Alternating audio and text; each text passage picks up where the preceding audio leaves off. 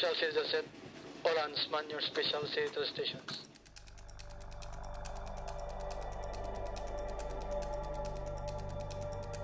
The Philippine Coast Guard is the country's vanguard against the entry of unsafe foreign vessels into the country through its port state control.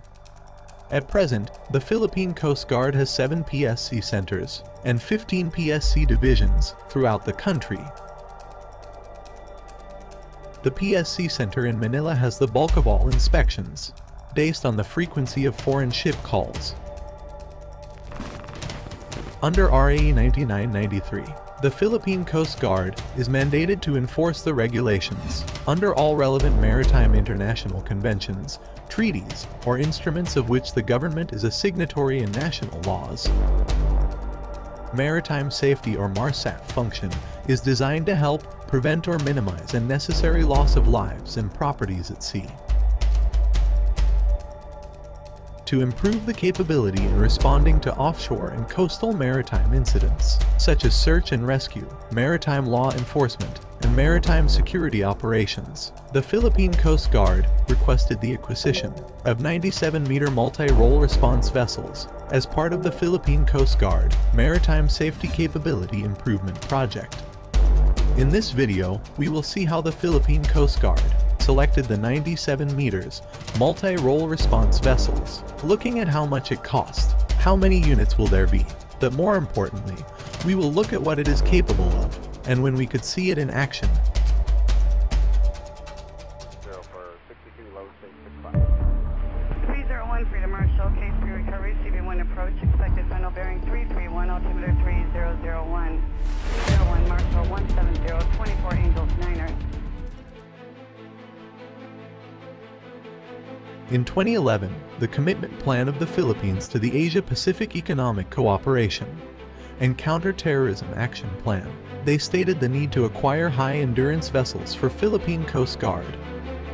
In 2013, the former Department of Transportation and Communication detailed a plan for the acquisition of 92-meter multi-role response vessels. By November 2015, the Department of Foreign Affairs issued a note verbal transmitting the government of the Philippines' official request to secure loan financing from the government of Japan.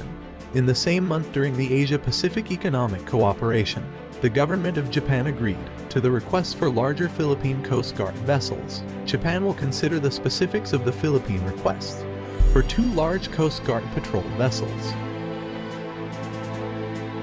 From January to February 2016, GCA's feasibility study review and appraisal mission were dispatched. The project has an approved budget of $89 million for 2 units of 92 meters multi-role response vessels. During a June 2016 NETA ICC review, there were changes made. They adjust the total length from 92 meters to 97 meters, and the funding increased from $89.73 million to $142.85 million.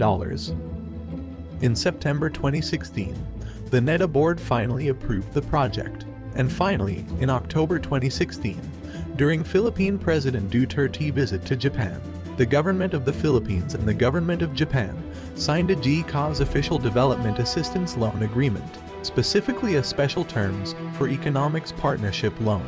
The special terms for economics partnership was applied to the project in the agreement that was signed, and it was expected that only Japanese shipbuilding technologies will be utilized. During the October 2016 signing, the project was targeted to be completed in 2022. The terms of the special terms for economics partnership loan are: first, they are required to use the service of Japanese companies, payable in 40 years. The loan amount is 16.4 billion Japanese yen, with an annual interest of 0.1%.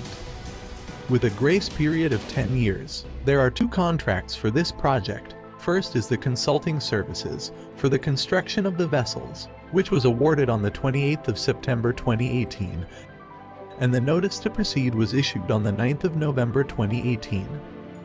In this project, the joint venture of Japan Marine Science and Pedico Company Limited won the contract. This contract was delayed due to the slow procurement process of the Philippine Department of Transportation, which replaced the DOTC, after the government decided to separate the scope of communications from the agency. The second project is the vessel construction contract. The shortlisted shipbuilding firms for this contract are the following: Japan Marine United Corporation, Mitsubishi Shipbuilding Company Limited, and Mitsui Engineering and Shipbuilding Company Limited. But in the end, Mitsubishi Shipbuilding Company Limited has won the tender and was given the notice of award on the 17th of January 2020. On the 7th of February 2020, a contract signing ceremony was held between the Philippine government and Mitsubishi Shipbuilding, and was signed by the Philippine Department of Transportation, Secretary Arthur Tagati, and Mitsubishi Shipbuilding President Koji Okura.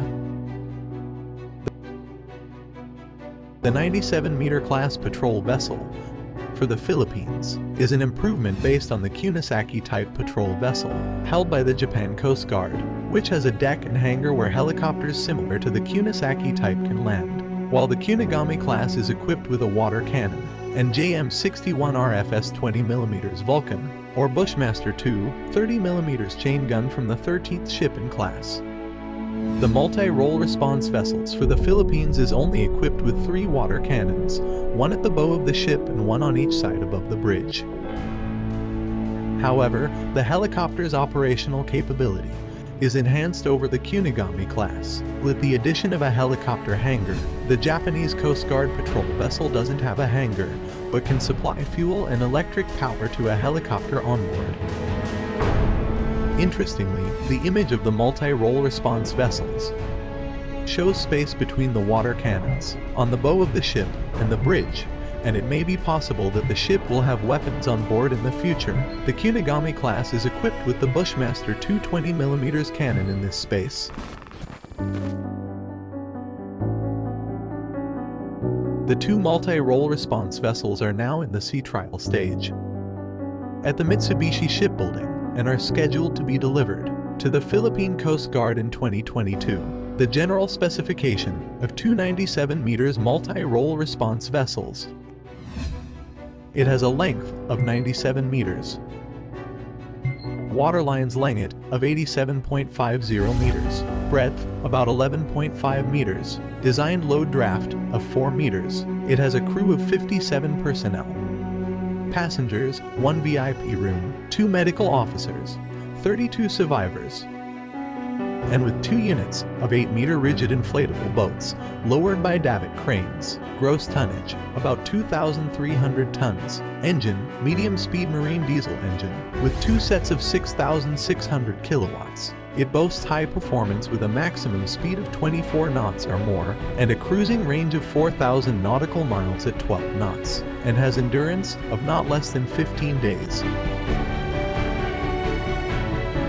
The multi-role response vessels will be used to prevent maritime crimes such as terrorism in the Philippine territorial waters, an exclusive economic zone, control illegal operations, and rescue maritime accidents. The vessel is capable of day and night helicopter operations with a helicopter landing deck platform, hangar, landing aids, and associated equipment, and designed to accommodate the maximum takeoff weight of the helicopters like Airbus EC-145, Sikorsky S-70I, AgustaWestland W-139, and Bell 412. Once completed, the Mitsubishi-built multi-role response vessels will be the largest in the Philippine Coast Guard, surpassing the recently delivered 84-meter offshore patrol vessel, the BRP Gabriela Silang.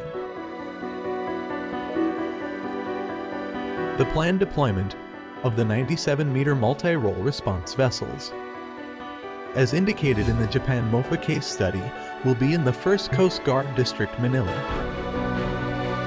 and the 10th Coast Guard District Cagayan de Oro. The 97-meter multi-role response vessels will surely aid the Philippine Coast Guard in their purpose and their mandated duties and responsibilities to promote the safety of life and property at sea, protect the marine environment, and enforce all applicable laws within the high seas and waters subject to the jurisdiction of the Republic of the Philippines.